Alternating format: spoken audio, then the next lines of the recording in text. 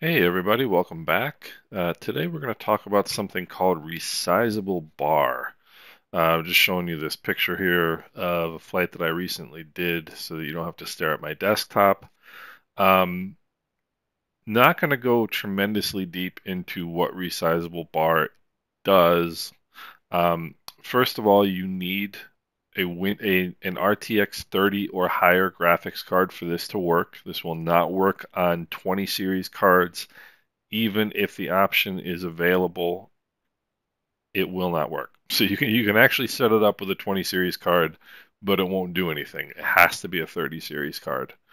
Um, so resizable bar basically is, and again, I'm not a computer science major, but resizable bar is basically um, changes how your CPU and your GPU interact to give you performance in the game.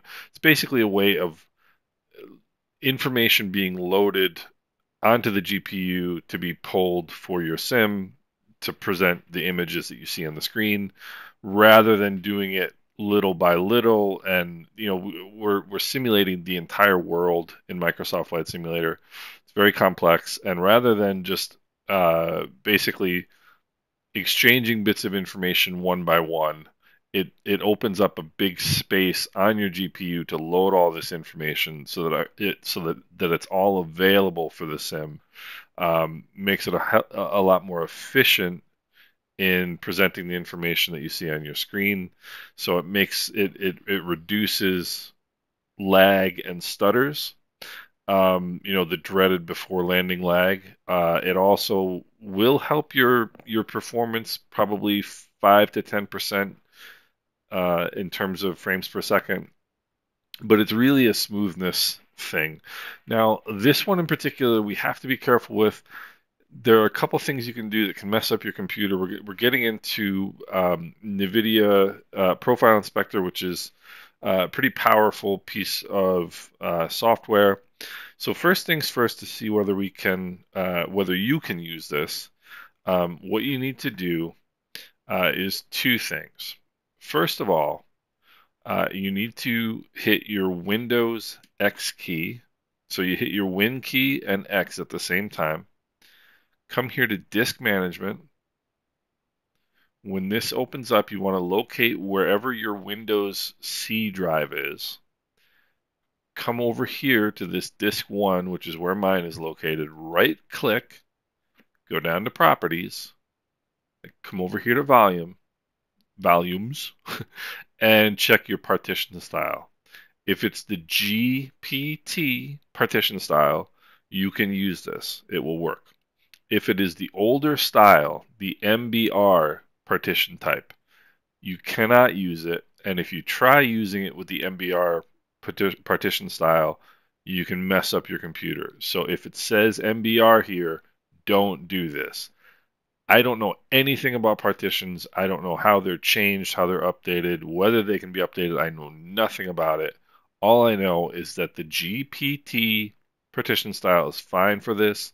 The MBR is not. So that's the first thing to check. If you've got GPT, we're good to go. All right. So the next thing you want to do is find out whether this is available on your system. So right click your desktop, go into NVIDIA Control Panel, wait for a second for it to come up, and then we want to come down here to System Information. Click on System Information. This window is going to pop up, and you've got your graphics card. For me, it's the NVIDIA GeForce RTX 3080 Ti. Now you come down here, and this will, if you have the option of enabling resizable bar, this will be here, resizable bar.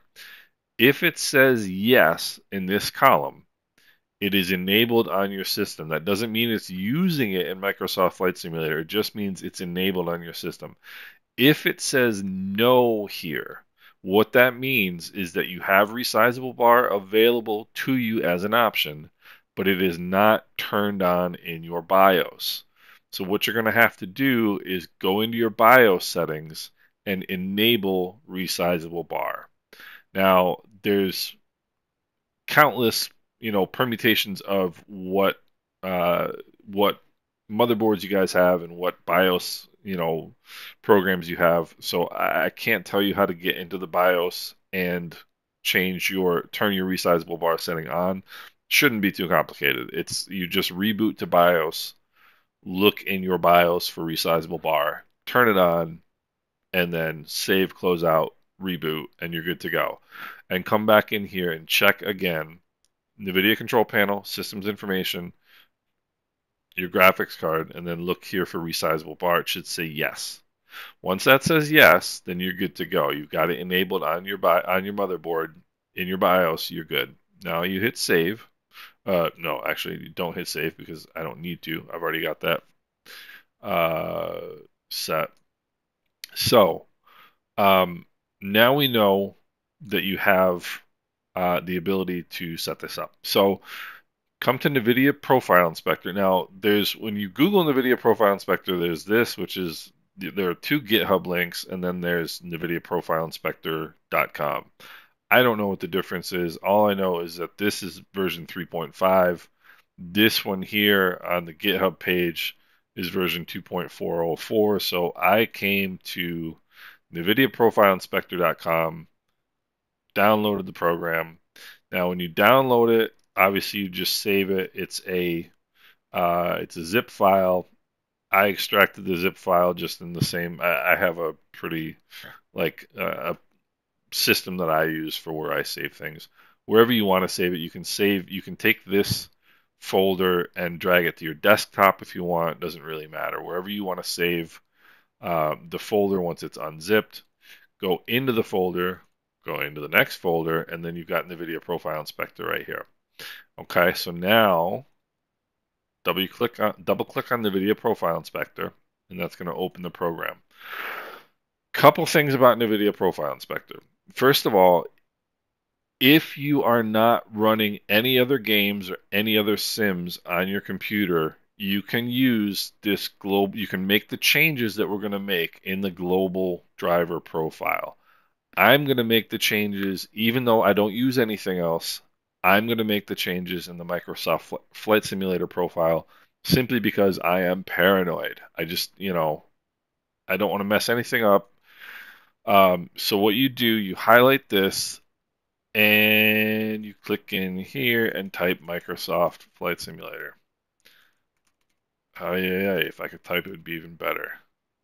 And the Microsoft Flight Simulator that you want is this one with nothing else, just Microsoft Flight Simulator. Click on that, and it's going to show you this, that 8WEKB, blah, blah, blah, blah, blah, all this weird stuff. That's where your Flight Sim program resides. That's where your exe file is. So that's going to confirm for you that this is what you're looking at, right? Flightsimulator.exe. Now, a couple things. In order to do this, you have to have unknown settings enabled. So I've already clicked on this, but this second from the right button right here, it says Show Unknown Settings from NVIDIA Predefined Profiles. You have to enable that in order to access what we need to access. And there's a billion settings in here. There's a ton of different things.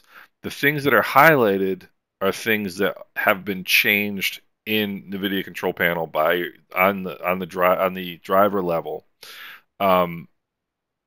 Word of caution: don't change anything else in here except what we're gonna talk about here in a second. Because if you change things in NVIDIA Profile Inspector, it can screw things up in your sim.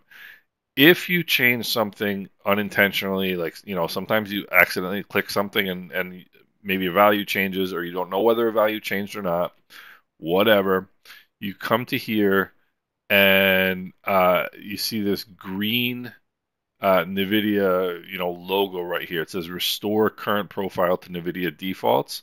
So if you mess anything up, or if you're unsure and you want to start over again, just click this green logo right here and it'll restore everything to the defaults and you'll be good to go.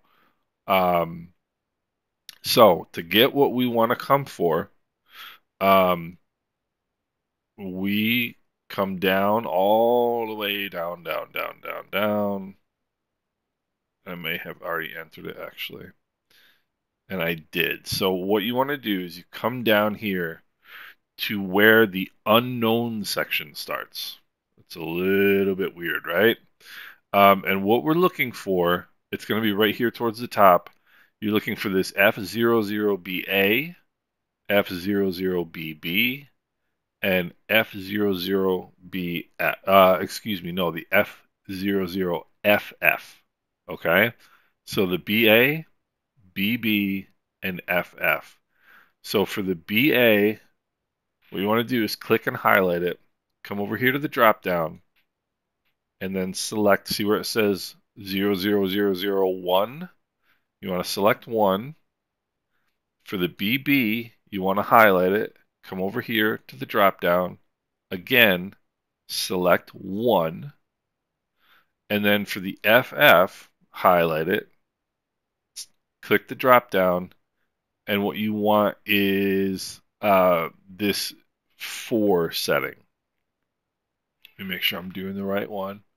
This is kind of small. All right, so now I've got the 001. I'm going to click out of there just so I can see it. So you've got the 001 for BA, the 001 for BB, and this bunch of zeros and a 4 for FF. Okay? Then you come up here, you click Apply Changes, and you're good to go.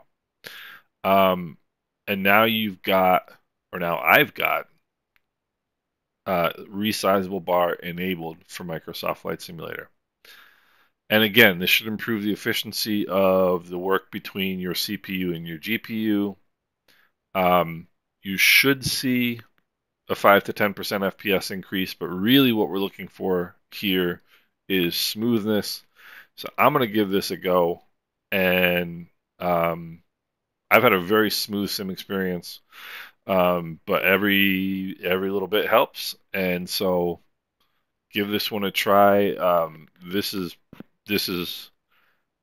something that has a lot of promise. I think this should work out really nice for a lot of people. So, any questions or comments, please put them in the comment section, and I hope you guys are doing well.